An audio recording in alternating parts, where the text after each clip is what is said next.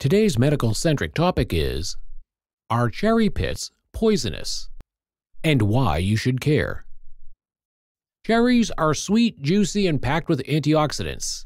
But what about those hard pits in the middle? Most of us spit them out without a second thought.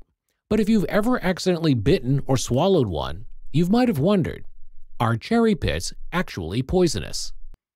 Let's break down the truth, the risks, and when you really need to worry. What's inside a cherry pit?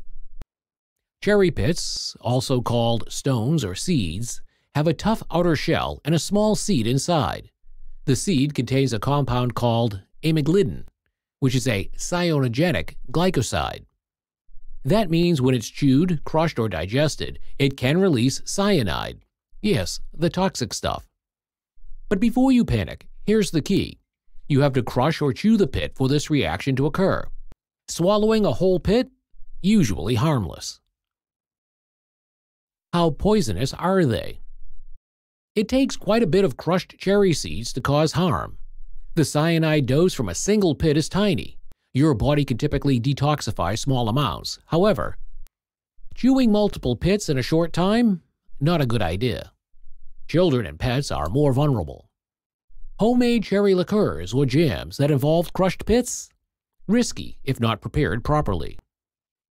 As a reference, it might take eating 10 to 20 chewed pits at once to produce noticeable toxicity in adults.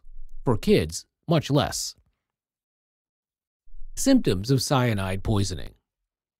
If someone did ingest a dangerous amount of crushed cherry seeds, symptoms might appear within minutes to hours. Nausea and vomiting, headache, rapid breathing or heart rate, weakness, confusion. In severe cases, seizures, coma, or death, very rare. If you suspect cyanide poisoning, seek medical help immediately. But again, swallowing a whole cherry pit by accident? Highly unlikely to be dangerous. Why should you care?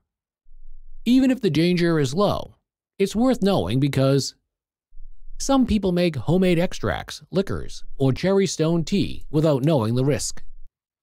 Pets may chew or swallowed pits left around. Also, if you're into DIY skincare or wellness remedies, don't grind cherry pits for homemade scrubs or oils unless you're sure they're safe and processed properly. Bottom line.